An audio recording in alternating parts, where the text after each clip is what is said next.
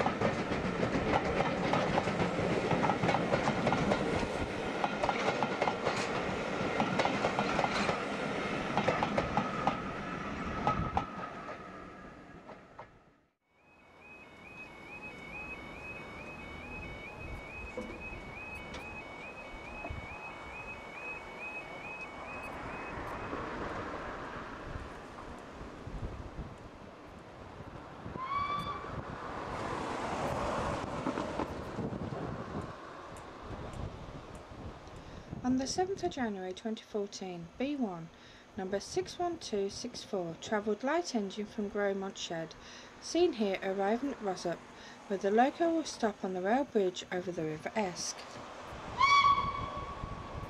Probably one of the saddest jobs this loco, in its long history on the railways, has had to perform.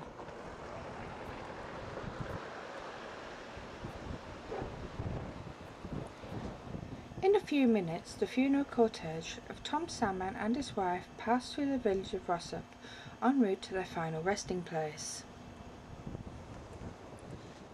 The funeral will stop on the rail crossing for the loco to sound the whistle. and salute the man who helped make the railway possible.